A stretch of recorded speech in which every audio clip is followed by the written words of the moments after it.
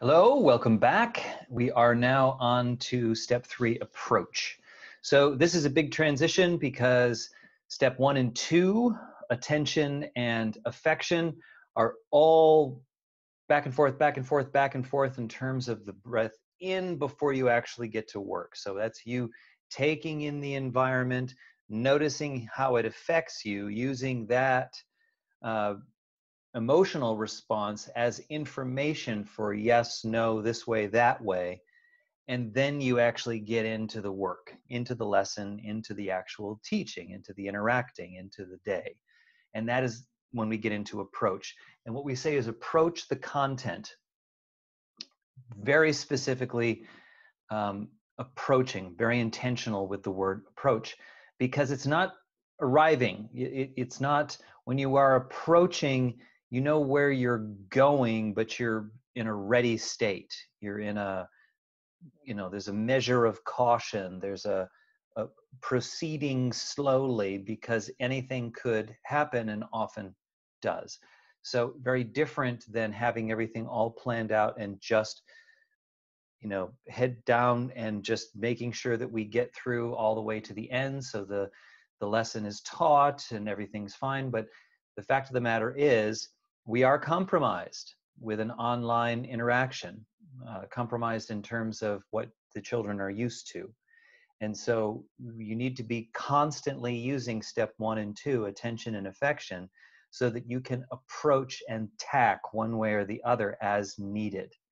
So approach is this balance between plan and adaptation, plan and adaptation.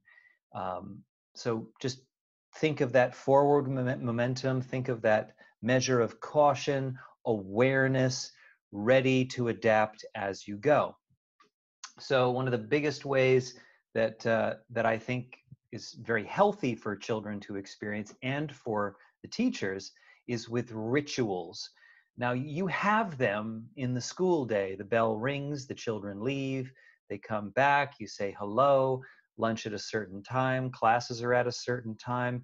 Even the class, one class itself has different things that happen at different times. So those are rituals. They're anticipated. You can count on them, and that is soothing. That is relaxing to children. Now, your school, I'm sure, is setting it up so that there's rhythm to the days, but this is a new format. So they're going to feel very seen and cared for if you bring in some rituals. And not only rituals that are structured, but rituals that are unstructured. So what I mean by that is things that are planned that you do all the time at certain points and they can count on it. We say a verse before we begin. We sing a song together before we begin. Before we end, we do a certain exercise all together, and I can see you all on gallery view, and we're doing that together. So a ritual is, the structured rituals are to be counted on. Always try to do them. But there can also be unstructured. So what that can mean is that the timing is consistent, the time within the lesson is consistent, but what you do is up to you. So that's an opportunity for children to engage in the room. And this is something that I hadn't talked about in the first 2 steps, but it's always wonderful to have people in the space working with your children as well, ideally a parent or someone else, not teaching, but just there so that they can interact with them. And then you give them something to talk about or give them something to do. Go in there and ask them their earliest memory. Go in there and have a conversation about cats. Go in there and shake hands. Go in there and hold hands and do a full turn. So you are putting an unstructured ritual in where they get to go do whatever they're going to do, however they're going to do it. You're not watching. And they come back having invested in their space. And remember, in attention, that will calm them down, it will soothe them. Go find the keys to the house. Go find some article of clothing that you really like, and then come back and hold it up and show it to us. that sort of thing.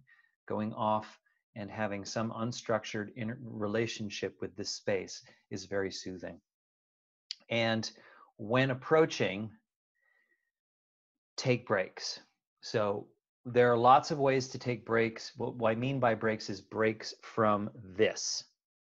Move away from the screen for a minute. And one of the best ones that I like is everybody right now, so it's kind of a ritual, let's all turn around, but not just whirl around. I want you to notice everything in the room. I want you to listen, smell, feel your seat as you go 360 degrees.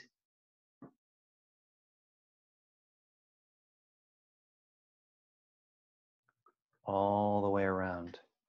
I'm listening, smelling, I'm looking, I'm noticing everything. And then you can even talk about it afterwards, or you just do that and get back to work. That is a very effective break. There are also breaks that you can do together. So not just the turning around, but you can all do the same activity. Let's all feel our bodies now. We're going to look at each other, but we're all going to scratch our head or massage the top of our head. Really feel that. You can close your eyes for a minute and feel it, and they're integrated. This is a really great one that Meredith loves to do. You put the palms or this part of over your eyes, and you don't push. You just even putting there, that slight pressure is so soothing, and it just lands us here. So you can say to the class, just take a second, everybody, cover your eyes like this. Same thing with pulling on the ears. This actually will, in my experience at least, help you hear better. And all this energy that you're putting into focusing on this, all right here, sitting, not moving, all of that, it's tiring for you and for them. So regular breaks as you approach your way through the content to just feel your body and be in this space. And giving them, because they're going to miss stuff. They miss stuff anyway because they're children and because we're just not built to be taking every word in. It's going to be especially the case with this. So with storytelling, when I'm telling a story, I will often double back to remind them, who are we talking about? What is happening right now? What was their intention? What was their intention? And what was their intention? So do that with your lesson, because like I said, it's difficult to attend right here. So double back and say, well, what we're doing now is this. In a moment, we're going to do that. What we did was this, and now we're going to do this. We did this, and now what we're going to do is this. And the children can get involved in that recall. You can say, we're going to approach this from 3 different directions, and then proceed to do that. So tell the story of the lesson from this perspective, and from this perspective. That kind of repetition is soothing to them as well, especially if it is in a ritualistic form, so that they know it's coming. We're going to review again in just a couple sentences what we just covered, and you can see them relax. And step 4, allowance, is very much connected to step 3. Just like step 1 and 2 are back and forth, step 3 and 4 are the same. And then you can see how actually all 4 are playing together at the same time. So I'll see you again for the final one in just a moment.